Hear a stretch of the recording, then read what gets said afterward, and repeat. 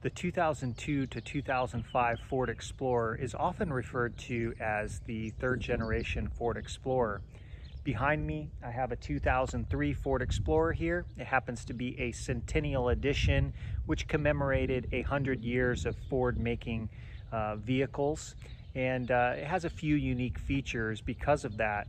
You could get these Ford Explorers in all different types of configurations, from the most basic two-wheel drive, six-cylinder, five-seater model in cloth to a fully decked out V8 all-wheel drive with leather. The one I have here is a fully decked out high-end Ford Explorer model. I'll go over some of the features you can expect to find in these type of Explorers. I've also done quite a few modifications, and I'll go over those modifications with you and show you what's possible on your Ford Explorer. The first thing that you're going to notice about this Explorer is it has a more aggressive stance. That's because I installed a 3-inch level kit by BTF Fab. It has a 3-inch spacer in the front, along with these upper control arms with this heavy-duty upper ball joint. And that allows this to be lifted about 3 inches in the front and 2 in the rear, which gives it a leveled look. I paired that up with these Fuel Crush wheels, -12 offset, and these Goodyear Wrangler MTRs in the 265/70/17. That's about a 31.5-inch tire. I had to trim just a little bit back here. That's the only place that I trimmed. It rubs just a little bit right up in here, but it's not enough for me to worry about. And that -12 offset gives it a nice aggressive look. It sticks out just a little bit, but not enough where it's going to be throwing rain and mud all over your vehicle. I don't really recommend going with a bigger lift on this vehicle. You can put a body lift on it and try to fit larger tires, but for me, this is just a really nice look, and I think that it's a properly sized lift and tire setup for this vehicle. I think if you went with a bigger tire size, it'd put too much strain on the vehicle. That's my opinion. So, you know, that's the lift I went with, and I'm very happy with it. Now, because this vehicle is an all-wheel drive, I have to keep the same tire size, and I couldn't fit the larger tire and the rim. I went ahead and added this rear tire mount carrier by Riggs Supply. It just mounts up to your hitch in the back. Pretty simple. It's pretty common to see these on like 4Runners and things like that, mounted up with no problems. And this is where my spare tire is. Normally your spare tire is going to fit underneath the vehicle there, but because this is a larger tire size, it wouldn't fit properly, and I went ahead and added this on. Plus, I think it gives it a nice little extra off-road overland look that you're not going to see on too many other vehicles. The first thing that you're going to notice up front here is this light bar. It's a 20-inch 4-wheel drive King light bar. I went ahead and just cut out the vents that were there. I mounted it to the top half. The only thing that is behind that needs cooling is the transmission cooler, which is important, but it seems like there's enough air that still fits through there that it isn't an issue. And it gives this a really nice aggressive look, and it just fits in there really nicely. And so I'm happy with that install and its performance. It wasn't too difficult, and it gives this Explorer a really nice look. These Explorers typically didn't come with tow hooks, but they have the mounting capability for these tow hooks. If you just go to your junkyard and find a pair of these tow hooks from a similar generation Ford F-150 or Excursion, they just mount right up. So I went ahead and added those to the Explorer. I think it gives it a nice look in the front for the aggressive off-road look, and also gives me a lot of capability if I'm off-road, getting pulled out and knowing that I have some solid anchors to mount to. You can see that this is what the tire mount carrier looks like when you swing it open, giving you full access to the rear half of the vehicle here. Now, commonly on these Explorers, this trim piece right along here is going to be cracked. It's pretty common on these vehicles. Pretty much everyone I see that is cracked. They're not that expensive to get. I went ahead and just replaced mine. I used the SEM trim black, flat black, to paint this before I put it on. And it looks pretty slick, I think, in that contrast of color with the flat black and then the gloss on the paint. I just used some 30-pound tape to attach it, and it's been working really well for me. Another piece that's common to go bad on these Explorers is this rear tailgate piece.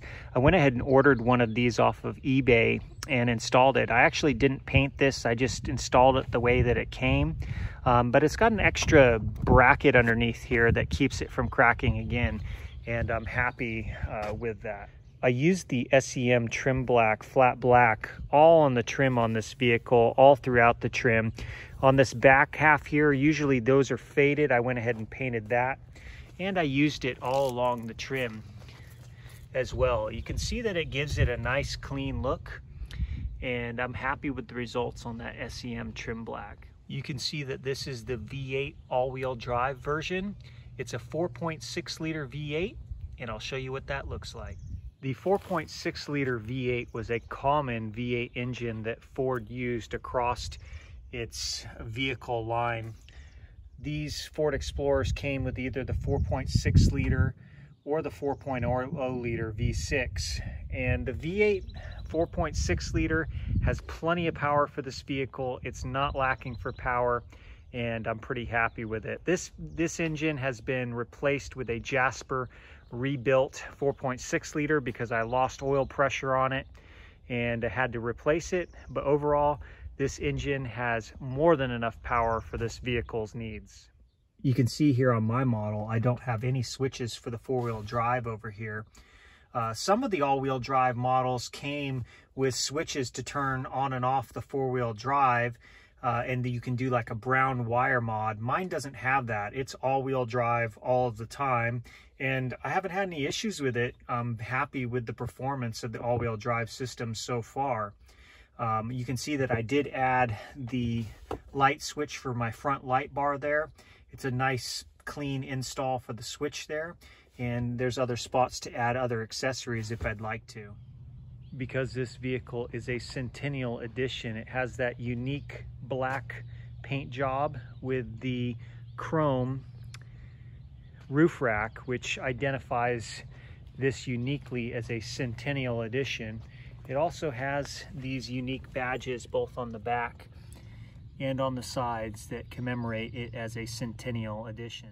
This Centennial Edition also has some unique leather seats with the same branding as Centennial Edition, and it also has a nicer stitched center console section here than most Explorers that you'll see, and that kind of separates it as a Centennial model. One of the reasons I selected this vehicle is because it came with 7 seats, and I like the configuration of having the 7-seat capability, as well as just the smaller size of this vehicle. You can see that the leather on this vehicle is pretty nice. You could get these vehicles in all different types of configurations, including cloth, 5-seaters. This one's going to be the fully upgraded version. It's got heated seats, it's got the lumbar support, power forward and back, and then the manual backrest portion. Operating the seats on these 7-seater model is pretty easy. You just hit that section, they fall right down, and you have access to the back seated portion of the vehicle. One of the issues on these vehicles is that this latch to do the center console portion of that middle seat pretty much always comes undone right here. Pretty much every model I've seen at the junkyard has the same issue. This vehicle has a relatively small footprint, but it's still got a lot of space. You can see with that back seat lifted up, I can still fit quite a few things in the back there, a case of water, some other things. And then if I push this seat down, it opens up to a nice space. I think that this was a really functional idea to have this space. You can slide that forward and you've got a lot of functional space to work with. That's one of the reasons I really like this vehicle, is all of this flexibility. The way Ford designed these Explorers is that you could either open just the hatch section with the glass up top here, or you could redo the entire tailgate. To release the entire tailgate, there's a lever here, and to release just the hatch, there's an electronic button that you push there, and it releases. Kind of the technology on this vehicle, as far as displays go, is just all right down here. You can see I have the miles there, and then if I hit the info button, it'll switch through. It'll tell me how many miles I have on my trip. I can reset that here by holding down the reset button. It'll set it back to 0. I can also look at how many miles until empty. I'm currently getting 14.2 miles per gallon with these larger tires and the lift. I would say it's more like 12 miles per gallon when I'm driving around the city. I just happened to be on the freeway and got a little bit better mileage. And then you can check your time. The other thing is if you notice, it's got this direction indicator. It says that I'm headed southwest. That is controlled by this little box up here. A lot of times people wonder, what is this box all about? Well, that box is what tells the car what direction you are headed, and it's all just for that little section right there that tells you that you're headed southwest. On the gauge cluster here, you can see that you've got your fuel gauge here, you've got your water temperature gauge here, your RPM gauge here, mile per hour, battery, and oil pressure. Pretty basic display for this Ford Explorer. When you come down to your steering wheel here, you have your cruise control settings on this side, and then you've got different controls for your climate control here and also your radio here. These Explorers came with a range of different types of climate control system. This one's going to be the most complicated one that they came with, dual climate control system. You can choose on the driver's and passenger's side different temperatures. You also can set it auto for front and rear. And it's also got climate control in the rear that your rear passengers can control as well. So this is the most sophisticated setup that you could get in this Ford Explorer. You can see back in 2003, this was the premium stereo system you could get. It's got AM, FM, 6 CD changer, and it also connects to the video system in the back. Now, I've kept this stock because if you change it with a aftermarket stereo, it's not going to connect to your DVD player in the back. And I like the DVD player because my kids like that, and it comes in handy on long trips. You can see that the rear passengers here also can control their climate control in the rear. And also it comes with this DVD flip down player here. This has come in really handy. My kids really like it. I'm able to control the sound from up front, and the sound is really good because this has the upgraded stereo system with subwoofer in the back, and the DVD player works really well. One of the options that Ford offered on their vehicle in this generation was this external control. So if you know your code, you can just type it in and get access to your vehicle if you happen to lock your keys in the vehicle, or if you just want to get in the vehicle without your keys. Now, of course, I didn't know the code to my external door lock system. So what I had to do was I had to go and remove these panels, and back behind here, there's a piece that will have the number for your external door lock printed on it. This is also where the subwoofer is housed. And that subwoofer bumps pretty hard in this vehicle. I've been pretty impressed with it. This headlight system that I have on this Explorer is pretty advanced. You can see that you've got the dimmer for the dash there. And you can also see that I have the auto headlights that'll come on their own, as well as other settings. One thing that I didn't know though is I've got the fog lights on this. To engage the fog lights, you pull out, and now your fog lights are engaged. on the driver's door here. Pretty basic stuff. You can control your mirrors here on this model. And it's also got your basic features, lock and unlock, control for the windows, and also the child control for the windows. Ford used this key fob for this generation vehicle.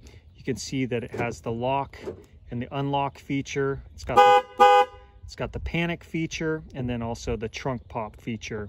These are easy to buy and get programmed for this vehicle, and I think are a nice little feature to have on this older 2003 model. This 2003 Ford Explorer is about as upgraded as you can get on one of these Explorers.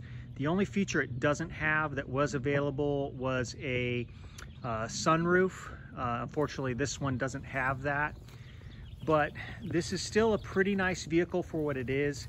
I like the size and the features you get for this year, and plus you can pick up these Explorers pretty inexpensively.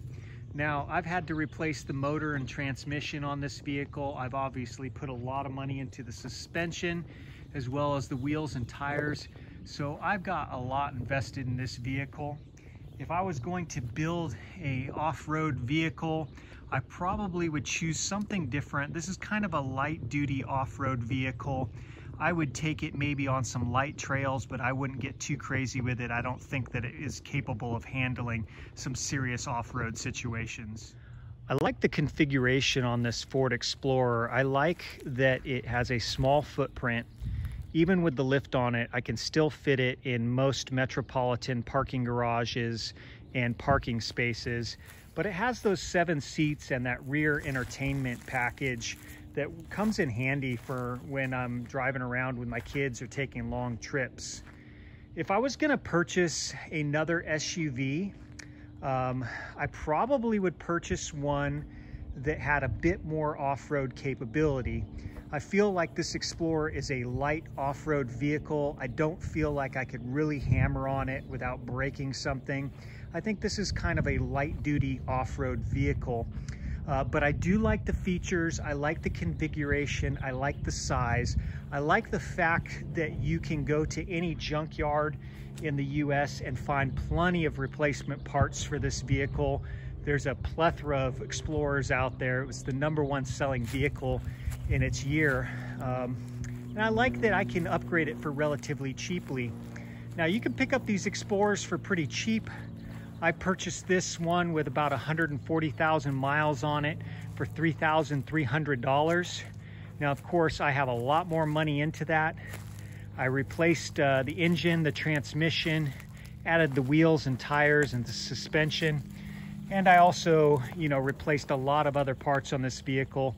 So I probably have about $25,000 total into this vehicle, which is more than I want to have into it. But overall, I'm pretty happy with the vehicle and plan to get several years of use out of it.